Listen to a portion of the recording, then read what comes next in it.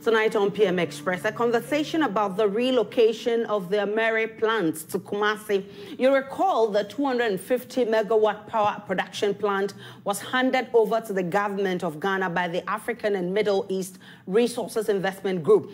Now, government says it is relocating the 10-unit barge with the capacity to generate 25 megawatt each, totaling 250 megawatts, which is commissioned on natural gas to Anwomaso in Kumasi. The minorities today questioning the use of the $35 million, translating into about 250 million cedis, to relocate the plant. It is also demanding answers to why Miscellaneous International Trading Company is the one to do the relocation. The same company the minority says was involved in the innovation and amendment of the Ameri contract that almost swindled Ghanaians, but for the vigilance of the minority. Let me refresh your minds on the Ameri deal and how we got here.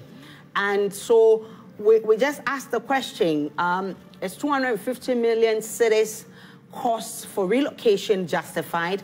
But this is how it all is issues about why government is seeking to introduce Miscellaneous, a company involved in the 2018 Ameri scandal, into the relocation deal. There are other questions that have been asked. Why are you not asking VRA to do it? Because VRA has the capacity to do that.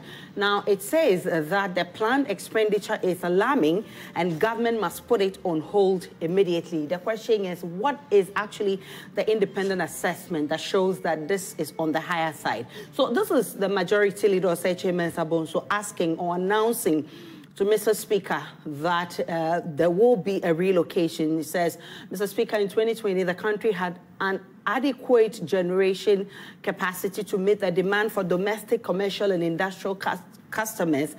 In 2021, however, the Ameri plant will be relocated to Kumasi to help stabilize the national grid. Now, this conversation came up again in March this year, and today the minority are raising questions. What is the background?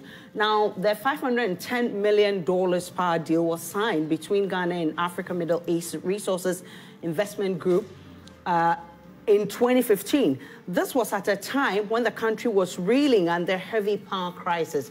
You ask yourself, what is our situation now? So the plant's generation capacity, it has a 10-unit barge. It has a capacity to generate 25 megawatt each, and its total capacity is about 250 megawatts. And the takeover by government was done recently. So, so it was handed over to government fully by the company that was managing it. But government says it could rake in about $31 million annually from power export, and $4 million are saving on transmission loss cutback. What does this mean? Doesn't this mean anything for those who are asking for justification for the $35 million cost? So that will be the thrust of our conversation.